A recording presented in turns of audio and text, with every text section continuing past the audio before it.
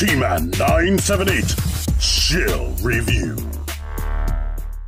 Hello everyone, T-Man 978, Transformers Earthrise Deluxe Glass Smokescreen right here. He's awesome. Here is his box art. Yay! I got this off of TM Reviews. He pre-ordered, I didn't. And I'm happy I was able to get it from him. Thank you, TM Reviews. Check out his channel. He likes views. But, yeah, this guy is freaking awesome. It's like a little masterpiece. I was excited about the Hot Rod review I saw today for Transformers Studio Series. You do your own search for that. Anyhow, but this guy is pretty much on the same level to me. It's literally a mini masterpiece. I mean, they do make some sacrifices, like the emptiness back here, just like the Dotson mold head or the Prowl blue streak and Smokescreen from Transformers Siege. But then he made other things look better to me, like this backpack, the way the legs work, the arm articulation. Now, technically, this is supposed to tab here. It's a suggestion. But being able to do this, which the previous mold couldn't do, hold on. All right, here we go with blue streak. This one just had this articulation right there. Can't go up any higher than that.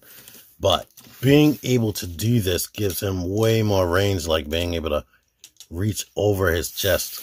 Like, you could do it a little bit with this guy, but it's way more dynamic with this, trust me.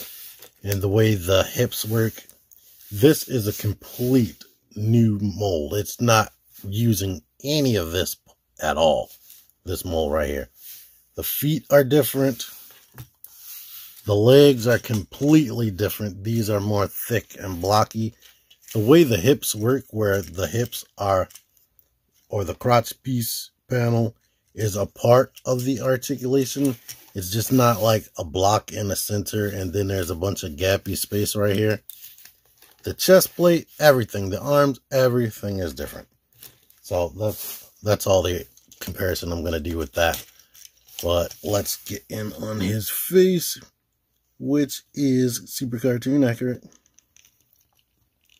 And here's another thing. Look how they cut out the back of his head. And plus, the panel that his head is on is at a slope. So he can look up. I love it. So when you do get him into these poses, bending his leg forward, he can still look up. Autofocus turn on.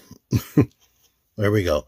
My only disappointing things as far as the robot mode is the guns on his shoulders being blue. I could have swore I saw some images where the guns were silver. In fact, here we go. The guns are black right there on the back of this package. But this is still blue. You have to become a customizer with toys nowadays if you're buying anything retail, it seems like. Because, yeah, I want this to be silver and I want these to be silver. So I need to invest in some silver spray paint.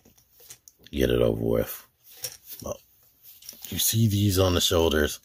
One cool thing is you can actually plug these into the gun over here. And, yeah. And when I first started the video, you saw the Siege blast effects on there. So, yes, Siege blast effects can still port on here. And you have to take that off to get this on there. So, pow, pow, pow, pow, pow, pow, pow, pow. But you'll see more of this in car mode. I'll go into it as far as the paint work. And any silver you see right here on the wheels, I did that myself. So I'm already becoming a customizer, like I was saying. Anywho, let's get into this articulation. Besides the head, the arms do that and go up to that point. Without moving this, the arm can still go out there, rotate around. The wings can be here or shift to there. Bicep swivel, elbows bend more than 90 degrees. That's another improvement. Wrist rotate, awesome. Waist swivels. Leg kicks up more than 90 degrees. Swivel. Go out to the side. go back. Knee bends way more than 90 degrees because of transformation. The feet don't really go forward. This is basically neutral, but they definitely go back. And I did think that this panel there looked silly when I first saw the images. If it could hook down a little bit more. I mean, when you do this, it looks good. But I do wish that hooked down a little bit more to cover that space. And he does have this heel back here, which is cool. So, yeah. This guy, friggin' awesome. I didn't show ankle pivot, but it's there. Transformation. Take these panels, move that, click, or put the legs in the same orientation, the feet, I mean. Click them together, come on you, and click this together. Now we can rotate that, lift up on this blue panel right here, bring that up. You can go ahead and rotate the head around, push this panel into there, and now with this like this basically, or like that, we can lift his hips up, bend his knees, and put that into this orientation. And now we can basically squeeze that up to there and shut this. Alright, now the arms. Bring them so that the wheels are on the top right there. Bring them into here and bring it down. Now there are these pegs here that should go into these doors. Good luck doing that. And at the same time, there's a little peg right here that goes behind this. So you could try as you might to peg it to the arm, but it basically, in my experience, just detaches almost immediately. But here he is in his car mode. Looks just like, or more reminiscent of, the Datsun mold, or maybe even a more up-to-date Nissan. But yeah, no paint back here, which is also disappointing. I might have to take some of that silver. I wish I had a more fine point silver marker so I can get at that better without painting every daggone thing. The lights aren't painted at all. This is what it looks like on the bottom. It's a lot of space down here. It would have been neat if they put some type of gun storage up under there, but they didn't. But anywho, here's the only issue I'm encountering. I've seen a bunch of reviews. Well, not a bunch. I think I've seen a couple of reviews and nobody mentions it. They just gloss over it. This right here, I mean, you could push that down with all your freaking might and it goes down, but then it just comes right back up. This, well, the first time I transformed it, it was in there like flush, but this was the only problem. But now this is popping up. So yeah, I have to be honest with you, that is aggravating. I want everything to be solidly flush, but I can't do that. Anywho, you can store this there like that if you want, or you can take these off and put them right there. And now he's super armed up. Now back here, with this guy being Smokescreen, and one of his special abilities is making smoke screens. They didn't give him anything to port in there, but these are stand port size holes. So yeah, maybe that would have cost too much money, but maybe we can do something different with this. Maybe a crazy Decepticon is doing a flyby. Or something like that. You know what I mean. But anywho, you can only do this, that I can tell, with Bandai Tamashii Stage X stand, because their base is shaped like, it's a 5mm peg, basically. Here's something more feasible. Maybe Laserbeak is harassing him. So, there you go with that.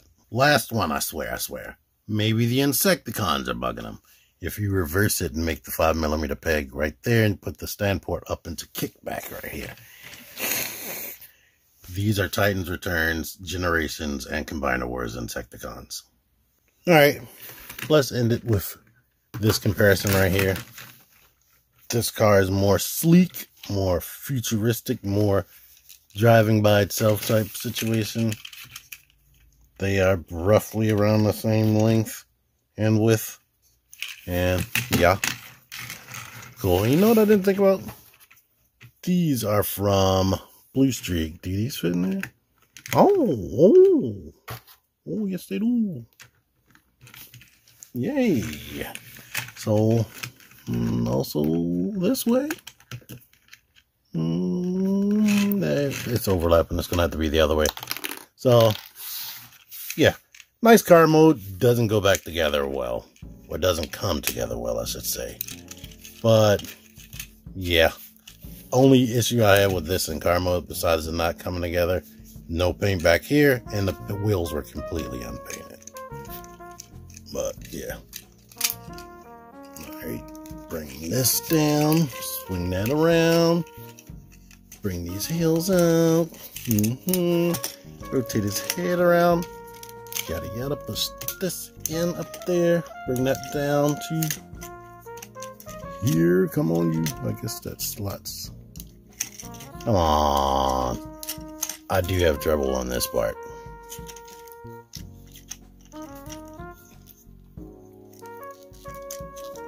That's supposed to slot in there. Come on, ain't it? Maybe not. Shit.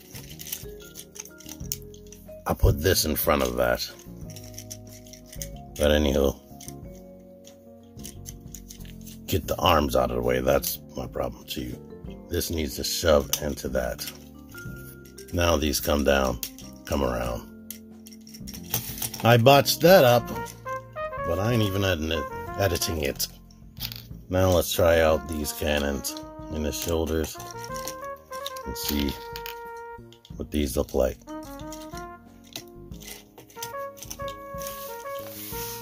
You like that look right here? If you could see it, if it would focus. The peg sticks out too much. Let's try the other way, where these go into here.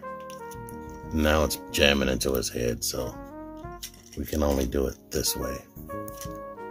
On Blue Streak, you could push it the other way, and these would be behind the head, and they wouldn't be sticking out to the side.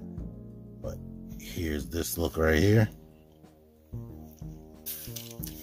So, if you got Blue Streak and you don't want the blue little ones, then that's an option. Or maybe you can make them super armored up. Just cannibalize Blue Streak altogether. Make some type of super weapon.